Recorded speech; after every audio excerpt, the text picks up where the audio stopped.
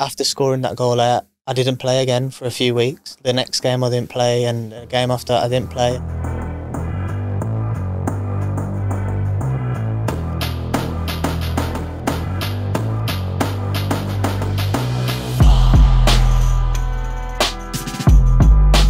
I'm interested to know what happened to your, obviously, confident guy, but what happened to your self-belief after that moment? You just spoke about driving home and thinking like, this is special. This is a unique feeling. How did that change your game after that? So obviously it was the best thing ever. And obviously the night after it, I was with my family, and I was actually with my family, with my friends. I went out with my friends. I just enjoyed what had happened, and my friends enjoyed it, and we were just celebrating and partying and just enjoying that moment. But then obviously the next day when you wake up, you just want to do it again, and you want to celebrate and spend time with friends and family because of stuff like this and it happening again. But after scoring that goal, I didn't play again for a few weeks. The next game I didn't play, and the game after I didn't play, and it was weeks went by before I stepped on the pitch again. And like, this is exactly what we spoke about. At times like that, you start to think like, why am I not playing? You start to ask yourself a million questions. And at the time I was thinking, why am I not getting on? Why am I not playing? And starting to question myself, like, how come this is happening? I scored and now I'm not playing. But when you're in the moment, it's easy to focus on the negatives. But I think when you come out of it and you look at the bigger picture, I think, like we've spoke about, just focus on what you can control. And that was in training every day, showing what I can do and waiting for the next opportunity. And I was only 19 at the time, so it probably would have been a bit much to be playing every single week. And I realised that. And I took a step away and looked at the bigger picture and thought, all right, when I get my next opportunity, I'll try and do something again. But like in the moment, it's easy to start thinking and doubting yourself why you're not getting on the pitch, and you start questioning, oh, maybe I didn't do as well as I thought. But when you look back at it, I think you was young. It probably weren't the right time to be playing every single week in such a physical league. So I think when you focus on what you can control in terms of training and gym and fitness and time with family and just being happy, and then it will come. And then obviously I started playing a couple more games after that, and I was happy and I was enjoying it. So I'm going to ask you a little bit about a different aspect of your career now. I used to share a room on away trips with Neil Taylor quite a long time ago now. I'm old. But in 2015, he was named Asian Footballer of the Year. He has also spoke quite openly about his confusion as to why there isn't more British Asian footballers playing at a high level. Having a British Indian background yourself, and I've read articles you've been involved in where, you share the difficult experiences you've had due to racism. I'm sorry to hear that. Can you share a little bit with us those experiences that you've had and how you've managed to deal with them? Yeah, so when I was young, I had a bit of racism, and obviously I was a kid, and it was other kids saying comments, and sometimes parents saying comments. He won't, because like I said, I was always the best in my age group, if not one of them, growing up. So other kids, obviously kids are just kids, and they don't like someone being better than them and would say stuff. But when I was young, it never affected me. I knew I was good, and I would just try and prove them wrong or nutmeg them or score a goal to just have the last laugh, and it would never affect me. And I think that's because I've had such a supportive family, and they've always stuck by me, that I didn't, even now to this day, I don't care what anyone thinks apart from my family. And if someone says I'm the worst player in the world, I don't care. But if my mum or dad say it, then it's gonna hurt me, do you know? So from young and till now, I've never cared about what people think. And so when I was young, I dealt with it well. It didn't faze me. I never went into it too much, and it didn't affect me. And I think that's good, because some people it can affect, and I think like it's okay to be affected, because when you're super proud of where you're from, like I am, you can be affected. But for some reason, when I was young, it just never affected me. People would say there's no Asian players. What makes you think that you can do it? Or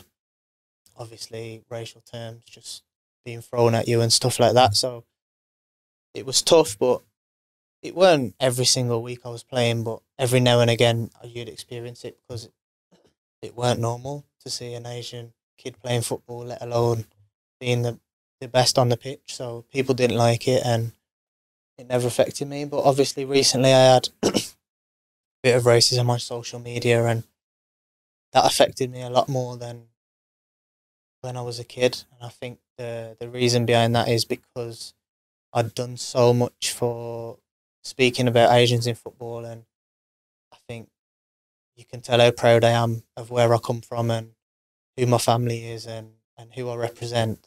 That's why it affected me so much, because in this day and age now, it shouldn't be happening and people shouldn't be seen for where they're from or who they represent or their background. And that's why it affected me so much, because I'm one of very few Asian players. I didn't really have anyone in the changing room to turn to.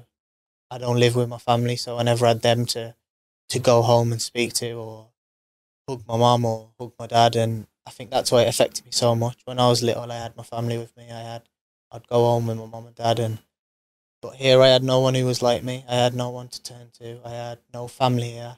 The only thing I could do was FaceTime my family and speak to them, which made me obviously feel better, but it's not the same as chilling with your mum or dad or brother or sister. So yeah, it was difficult and it did affect me for a couple of days. But after that, like I said, I couldn't control it.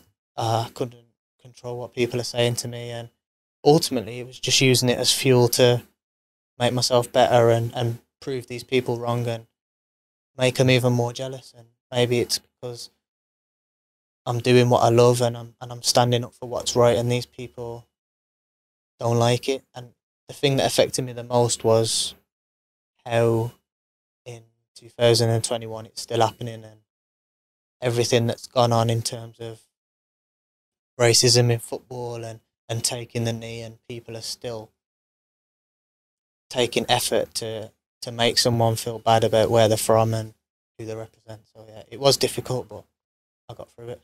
I not only do you speak incredibly well about it, but I think what's as well as that, you're an incredible role model for people who maybe aren't on a platform to talk about it. How did you manage to? I think it's incredible that your way of dealing with it is that I want to prove people wrong, and I'm going to use that to help me to become better.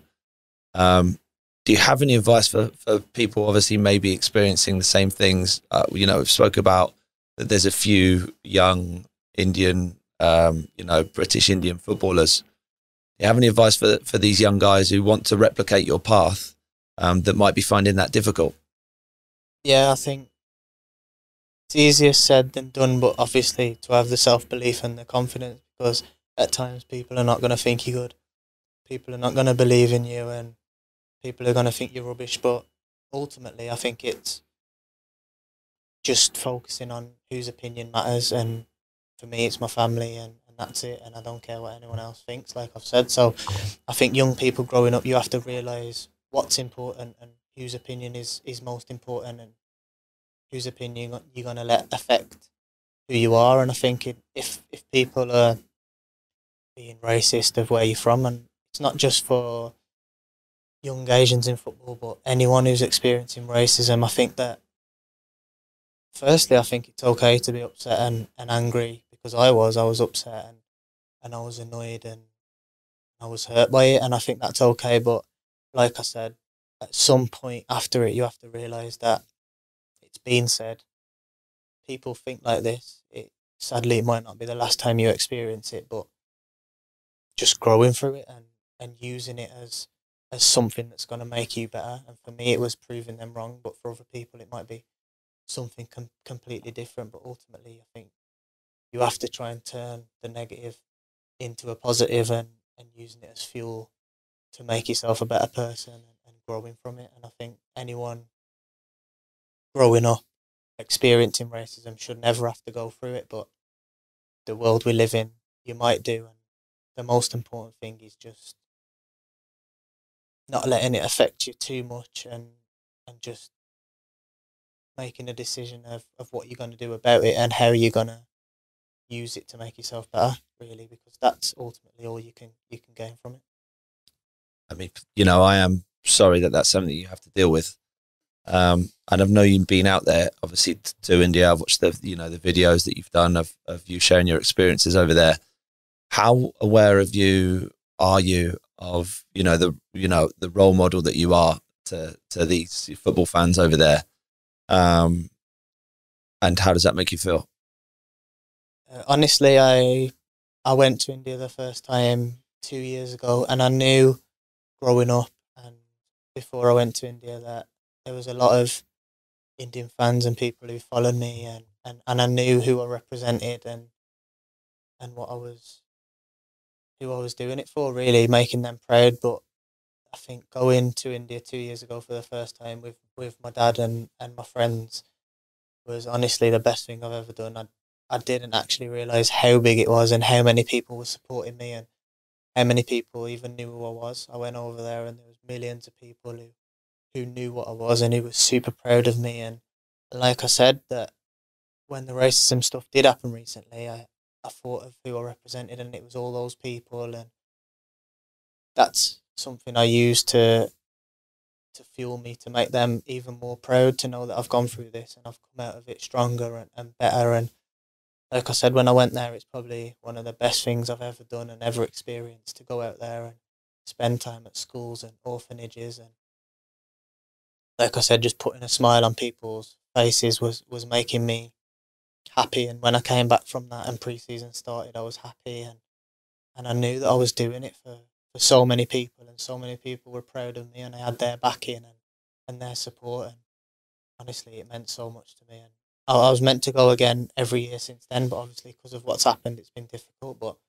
as soon as it's safe to do so, I'll go out there every year, I think, and try and talk to young people and young kids, and not just kids who want to be footballers. But I went to an orphanage that was just all girls, and there was left on the floor outside the orphanage because the parents didn't want them because there was girls. And I think that's one of the best days I've ever had, even in terms of scoring on my debut and just seeing those kids. And I spent about 3 or 4 hours with them, and it was the happiest day of their life. And that's one thing that I'm desperate to go and do again, because making all them kids smile and making their year, really, not just their day, but it was honestly one of the best things I've ever done. And knowing that I can go there and do that is amazing.